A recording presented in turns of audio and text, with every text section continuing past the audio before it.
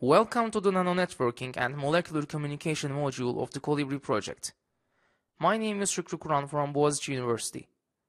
In this video, we will be covering the sixth and the final part of the basic level of the module. We will be talking on the graphene antennas and their key advantages over their metallic counterparts. A radio frequency antenna is a form of tuned circuit consisting of inductance and capacitance. Consequently, it has a resonance frequency, which is also called the radiation frequency of that antenna. This is the frequency where the capacitive and inductive reactances cancel each other out.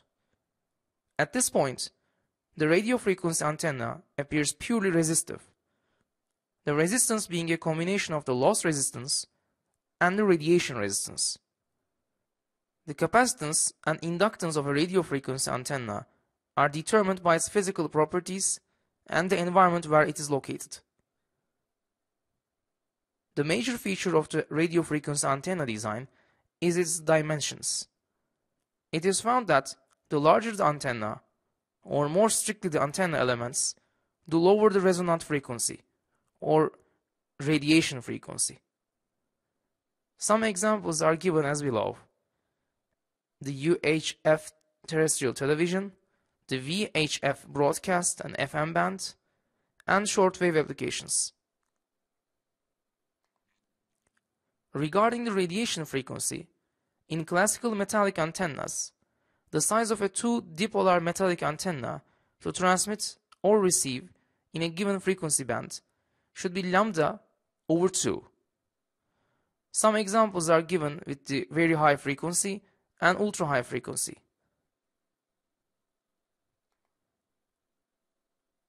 As we mentioned in the earlier videos, our main motivation to downscale the antennas is the fact that in applications like wireless network on chip, we do not have a lot of physical space available to put bigger antennas. Downscaling a classical metallic antenna from millimeter to a few micrometer is not possible. As the radiation frequency increases, the electromagnetic waves they generate enter the optical regime. When the electromagnetic waves enter the optical regime, they are usually governed by the optics physics. As you see in this figure, the radiation frequency increases proportional with the reduced size of the antenna. Graphene antennas, or graphenas for short, are composed of a pure graphene patch over a dielectric substrate. For these antennas, the radiation frequency does not increase that much as the size of the antenna decreases. This is the main advantage of using graphenas over metallic antennas. Surface plasmon polarizations are electromagnetic excitations propagating at the interface between a dielectric and a conductor, evanescently confined in the perpendicular direction. These electromagnetic surface waves arise via the coupling of the electromagnetic fields to oscillations of the conductor's electron plasma. Surface plasmons, not the SPPs, just the SP, the first part, occur as light-induced packets of electrical charges collectively oscillate at the surfaces of metals at optical frequencies.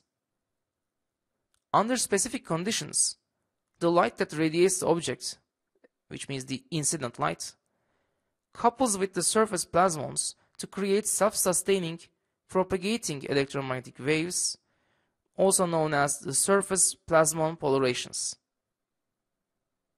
Once launched, these SPP waves ripple along the metallic dielectric interface and do not stray from this narrow path. Compared with the incident light that triggers the transformation, the SPPs can be much shorter in wavelength. In other words, when SPs couple with a proton, the resulting hybridized excitation is called an SPP. This SPP can propagate along the surface of a metal until energy is lost, either by absorption in the metal or radiation into free space. The fact that graphene exhibits the propagation of SPP waves increases its conductivity much higher than the metallic antennas. graphenes resonate at a lower frequency than their metallic counterparts. In metallic antennas, the resonance frequency, or radiation frequency, increases inversely with the size of the antenna.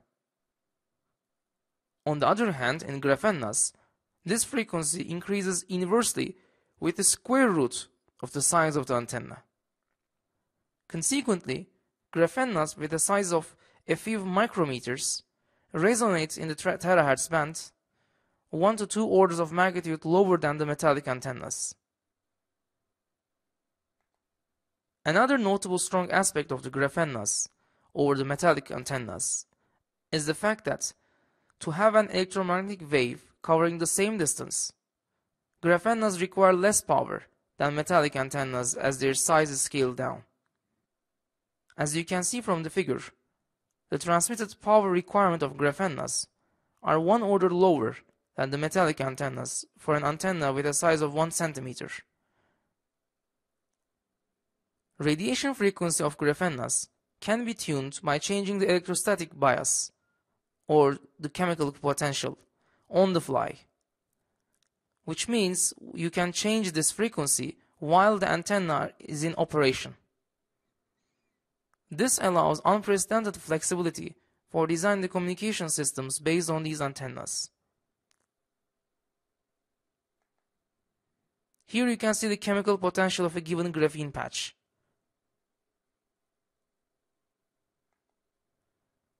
To summarize, graphenes represent the enabling technology of miniaturized wireless communications among micro and nano systems.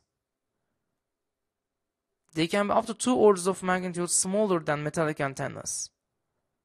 Also, they radiate in the terahertz band, between 0.1 terahertz to 10 terahertz. Therefore, they offer potentially ultra-high data rates in the range of terabits per second. Their transmission range is usually 1 millimeter, and based on the application and the medium and the modulation, it can go as much as up to 1 meter.